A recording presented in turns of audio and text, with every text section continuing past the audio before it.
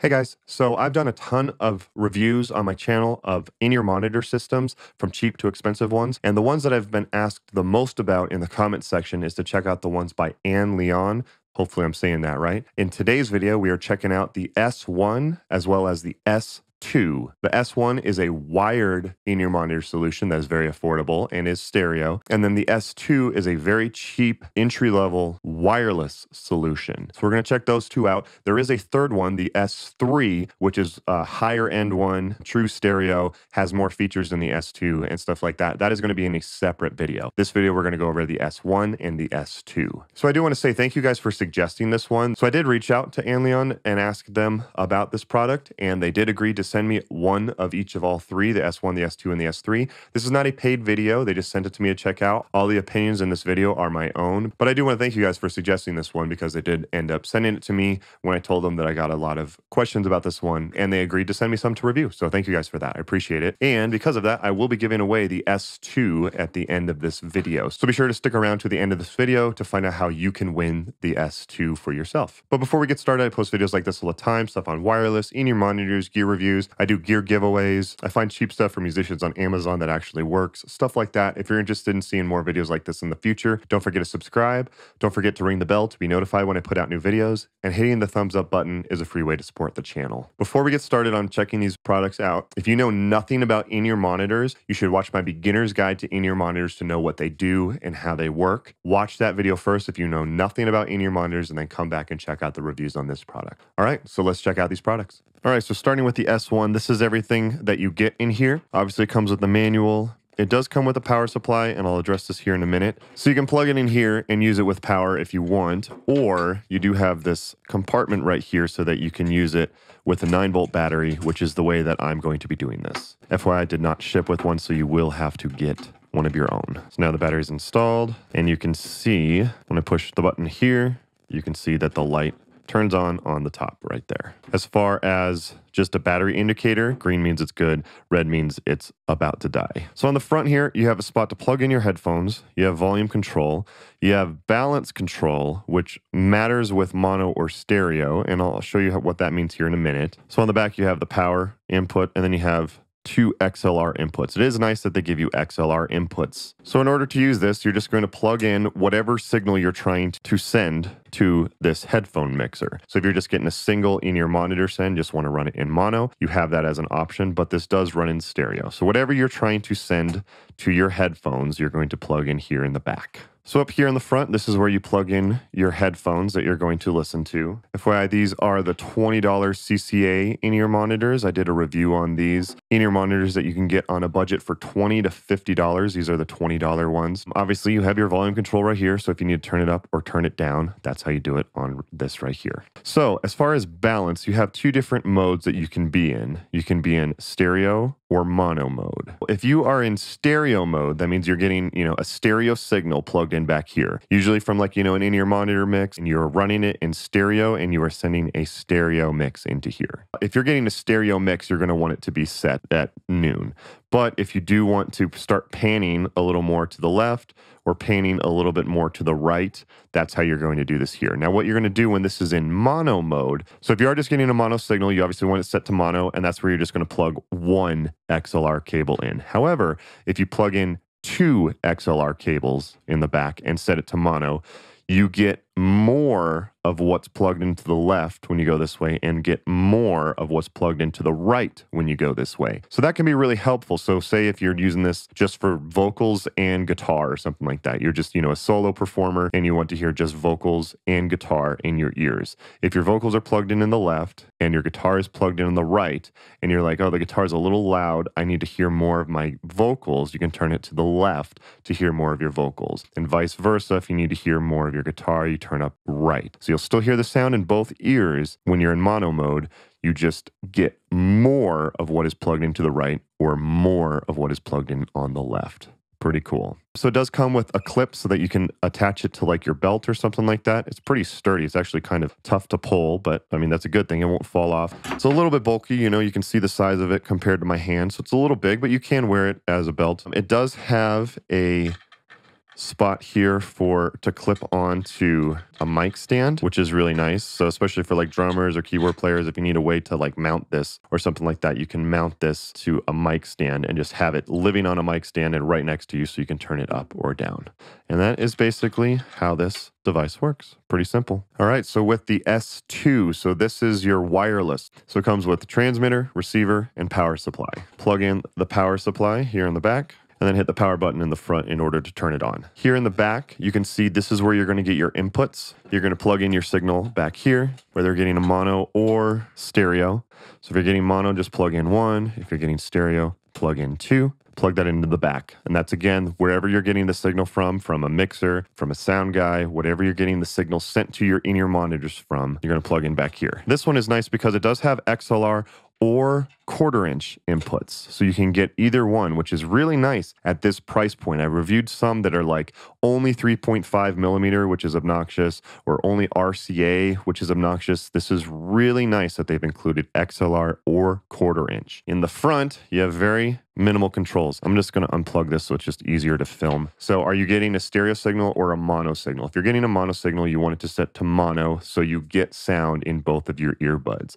I did a video explaining this if you want to find out more about it. This volume control right here is just for this headphone out. So that is completely separate from what you get on your receiver. Most people won't even be using that, but just in case if you want a secondary out, you have that option right here. So what you could do is you can get a signal sent here, and then this could go to like your drummer, and then if you're a singer or a guitar player, this could go to you, and you would share a mix that way. Your drummer would be wired, and you would be wireless. That's an option. And then here you have your 6 different channels that you choose from, so you're going to twist it to whatever channel you want to be on. So I'm going to set this to channel 4 for right now.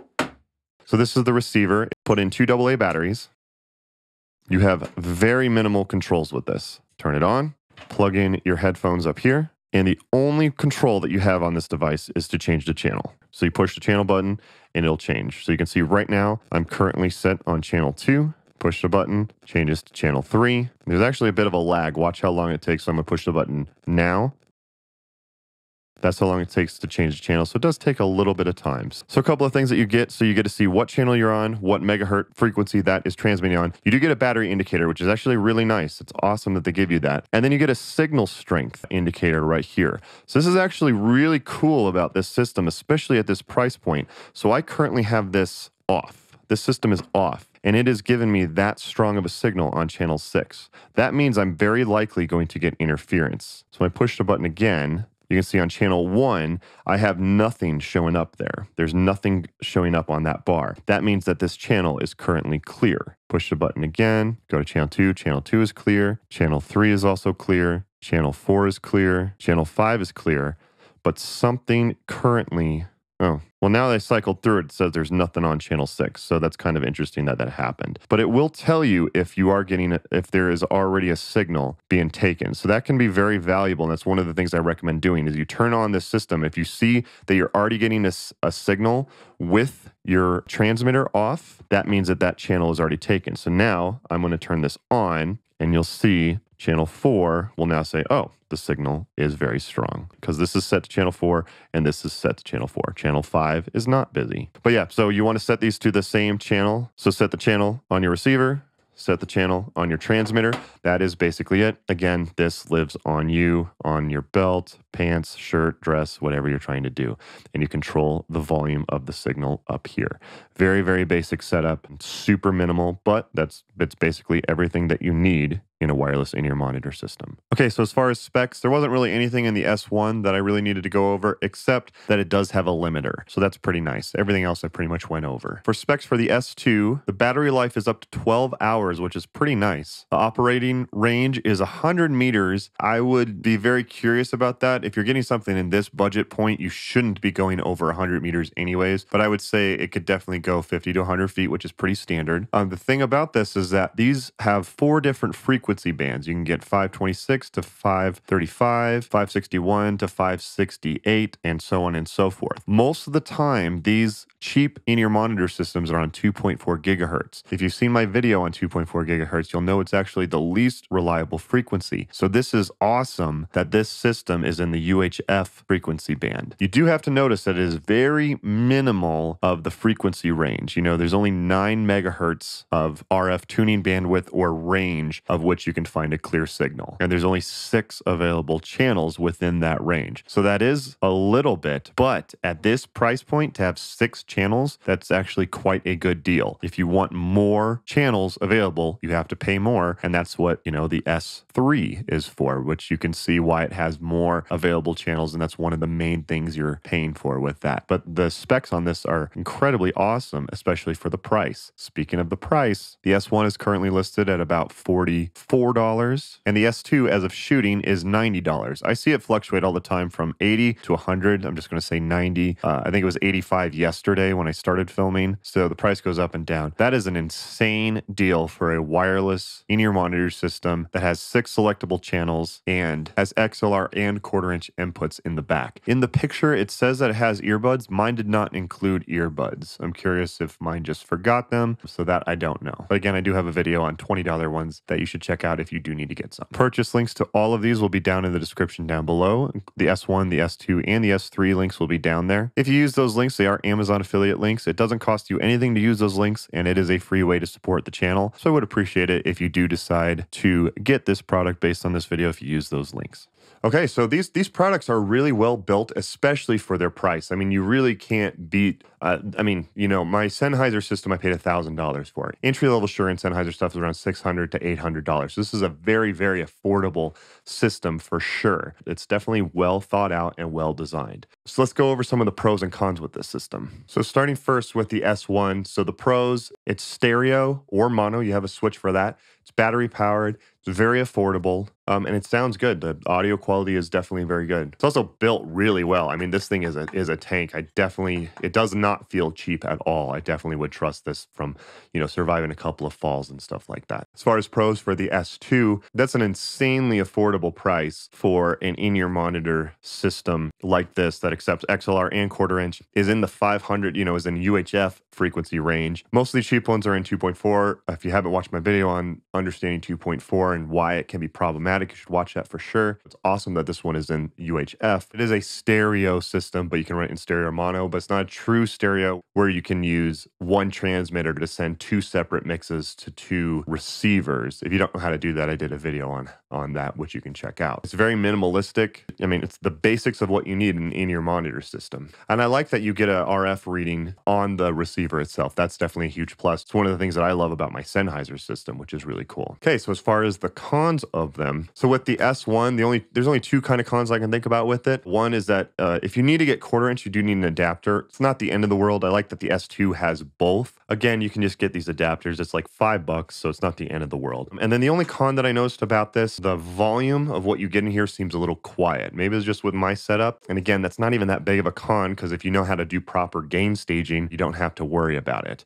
Going from like noon all the way up is not that big of a difference. What my advice to you would be, dial it in with it about here at about like 10 o'clock. So that gives you enough room to turn up and enough room to turn down. Neither of them are deal breakers. You know, it's just kind of like, oh, it just seems to be a little bit more quieter. Just make sure you're gain staging properly and it won't be a problem. All right, as far as the cons for the S2, I will say that the audio quality is a tiny bit less. It does sound a little compressed, I guess, or a little squished and a little less low end. But I am going to preface that by saying it sounds completely usable. It still sounds fine. If you're expecting that you're going to spend $85 to $100 and have the best audio quality, you have to understand that you're saving, you know, this is 1/10 of the price of, you know, my nice Sennheiser system. The sacrifice is going to be somewhere. You do have to understand that for sure. That was really the only con that I could think of with it. Again, it's still very usable. The audio can overload easily, I think, if you sent too much of a signal into it, and there's a little bit less low end. Again, if you're looking for budget stuff, you have to manage your expectations and realize you're not going to get $1,000 level quality in it.